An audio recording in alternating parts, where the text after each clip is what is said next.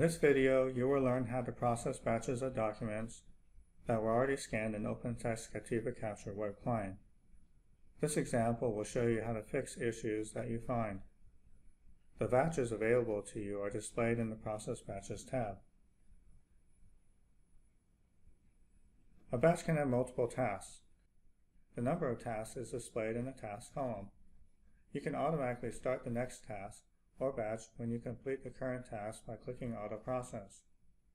Auto processing will continue until there are no more tasks or batches remaining. Select a batch by hovering the pointer over the batch row and then click Begin.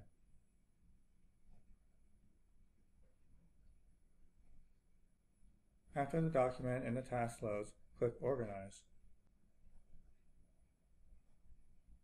The documents are already classified as the AR expense report, so simply click Next.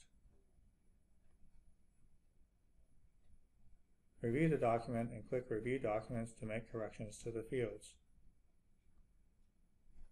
The data in the subtotal row in the Itemized Expenses table has not been extracted. You can see this by double-clicking the data table in the right pane. Fix this issue by clicking Add Row and then entering the corresponding value for the subtotal row. Click Close, Next, and then Submit.